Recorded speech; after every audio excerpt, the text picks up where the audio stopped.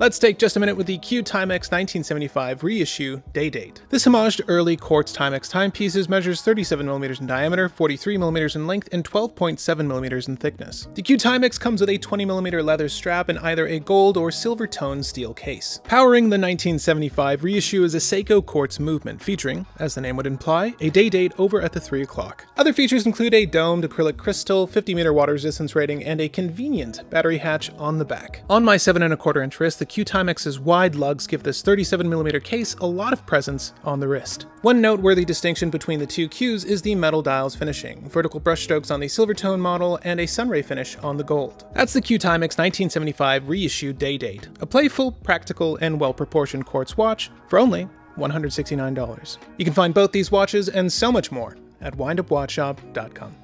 Shopping for someone else but not sure what to get them? Give the gift of choice with a Windup Watch Shop e-gift card. All gift cards are transferred electronically with a follow-up email containing instructions on how to redeem them at checkout. Windup Watch Shop's e-gift card, the perfect fit and always in style.